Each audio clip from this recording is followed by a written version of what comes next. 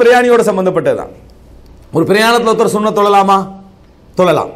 ஒரு பிரயாணத்தில் ஒருத்தர் சுன்னத் தொழலாம்.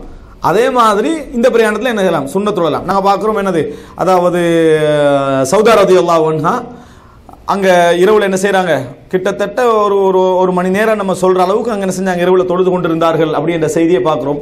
அதே போல் மற்ற நிறைய நபித்தோழரும் அதில் தொழுதிக்கிறாங்க. நம்ம நபித்தோழர் தொழுது ஆதாரமாக சொல்லலை, தொலை அனுமதி என்று சிம்பிளாக அந்த இடத்துல என்ன செய்யுது விளங்குது. ஒருத்தருக்கு தொலை தடை இல்லை, ஹதீஸில் அந்த இடத்துல தொழக்கூடாதுன்னு தடை இல்லை, எனவே தொழலாம். ஆனால் எதிர்ப்பில்லைண்டா இரவை வாழ வைக்கிறோம் என்று சொல்லி போய் முஸ்தலிஃபால முழு இரவில் நின்று கண்டிருக்கிறது, அரஃபால முழு இரவு, அதாவது இந்த மினால முழு இரவு நின்று தொழுகிறது, அதாவது இரவு ஃபுல்லாக வாழ வைக்கிறது, இது பிள்ளை. ஹியா உல் லைலான்றது பிள்ளை. அதெல்லாமல் சுன்னத்தோடுனா தொழலாம், பிள்ளை இல்லை.